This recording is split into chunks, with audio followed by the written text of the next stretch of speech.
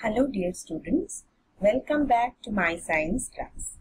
Today I am going to teach you chapter 6 of your Ncert science book, that is physical and chemical changes.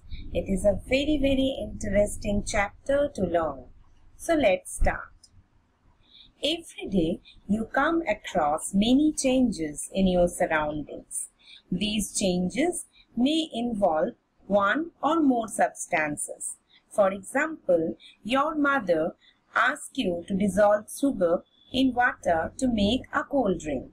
Making a sugar solution is a change. Similarly, setting curd from milk is a change. Sometimes milk becomes sour.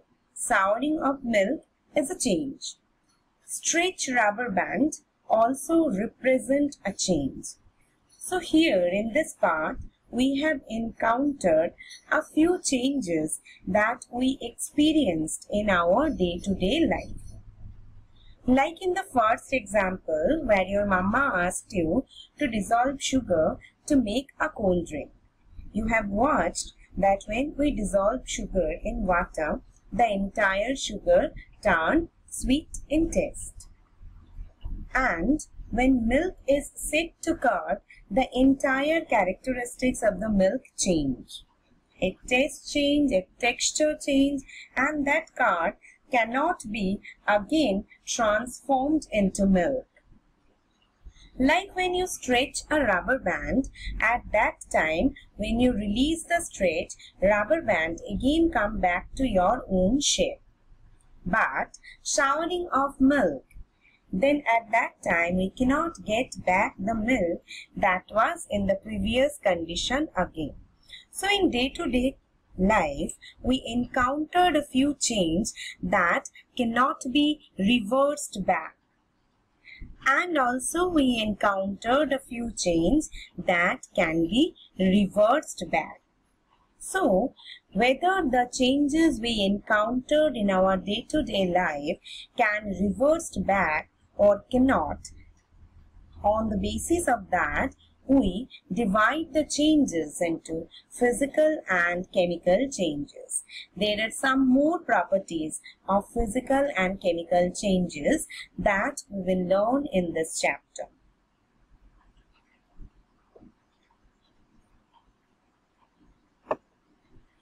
Make a list of 10 changes you have noticed around. In this chapter, we shall perform some activities and study the nature of these changes. Broadly, these changes are of two kinds. What are those? Physical and chemical. Now here you can see one example. We have taken a colored paper and we have cut down the paper into a few pieces, right? Now, if we take one piece of the paper, that is also even a piece of paper. That means it contains all the characteristics of the paper. So, there is no change in the chemical structure of the paper. But, can you get back the same size of the paper again after you cut it? No. So, though it is a physical change because there is no change in the chemical property, but we are not able to get it back into its original size. That means this is an example of a physical change which is irreversible.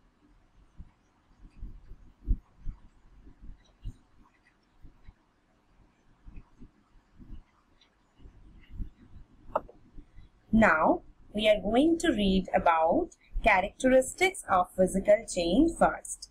Activity 6.1. Cut a piece of paper in 4 square pieces. Cut each square piece further into 4 square pieces. Lay these pieces on the floor or a table so that the pieces acquire the shape of the original piece of the paper.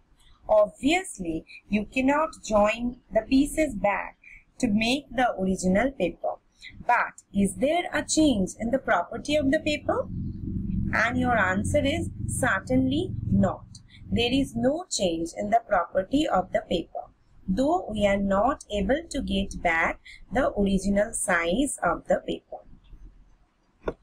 We are coming to activity 6.2. Collect the chalk dust lying on the floor near the chalkboard in your classroom, or crush a small piece of chalk into dust. Add a little water to the dust to make a paste. Roll it into the shape of the piece of chalk. Let it dry. Did you recover the chalk from the dust? Yes, we can recover it, right? Now, next another activity, 6.3. What we are doing? Take some ice in a glass or plastic tumbler. Melt a small portion of the ice by placing the tumbler in the sun. You have now mixture of ice and water. Now place the tumbler in a freezing mixture. Does the water become solid ice once again? And your answer will be definitely yes. Now we are doing another activity. Activity 6.4.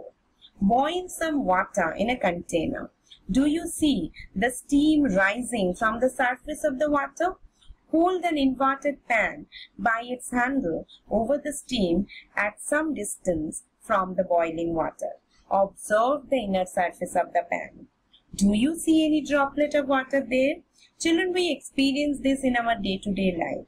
When water is boiled in a container, and if we cover the container with a lid, we will see that the lid contains water droplets. Why? Because the water vapor, when come in contact with a cold surface, is again condensed to form water. So from water to water vapor again condensed to form water. In the previous experiment, from water to ice, ice to water again. So we can see these are the reversible change, where we can see change in state without changing in any chemical property. In some cases, we have seen the change in size, where we have cut the paper. Whenever we stretched the rubber band, we have experienced change in shape. Whenever we crush the chalk into dust, we have seen a change in shape. Whenever we are converting water to ice or steam, we have seen change in state. So change in shape, size and state, these all are included in physical change, where actually no chemical property of the substances are changing. Let's see another activity. Activity 6.5.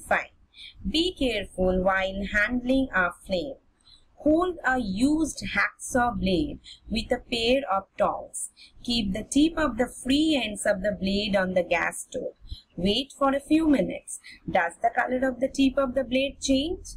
Obviously, if we hold it near the flame, we will see that it become hot and it turned into red hot. The color changed into red.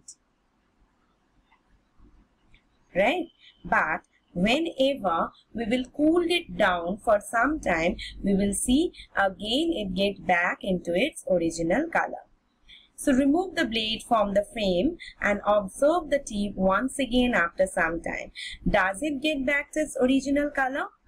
And the answer is definitely yes. Remove the blade from the flame, observe the tip once again after some time, and it will get back its original color. In activity 6.1 and 2 above, you saw the paper and piece of chalk underwent change in size.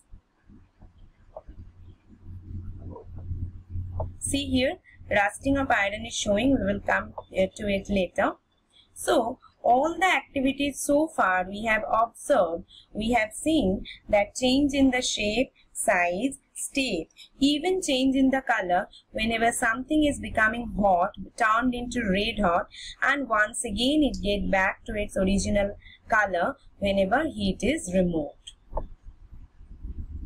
So, properties such as shape, size, color and state of a substance are all called as physical property. But children, I want to say that change in color I repeat, change in color always cannot be considered as a physical property. Change in color change sometimes results into chemical changes. Broadly, change in shape, size, color and state of a substance are called its physical property. A change in which a substance undergoes a change in its physical property is called a physical change. A physical change is generally reversible. That means we can get back the original substance back. In such a change, no new substance is formed. As for example, cutting of the paper. As for example, water is turned into ice and steam. As for example, you hold a metallic container, it turned into red hot, and once again it's come back to its original property. So generally, change in shape, size, state and sometimes color is known as physical changes because these are the physical properties of substances. Generally, the physical changes are reversible. That means we are able to get back the original thing once again. Sometimes it is irreversible, like cutting of the paper. We cannot get back the original size, but there is no change in its chemical property. So this kind of changes are known as physical changes. In our next class, we will learn about chemical changes. Thank you.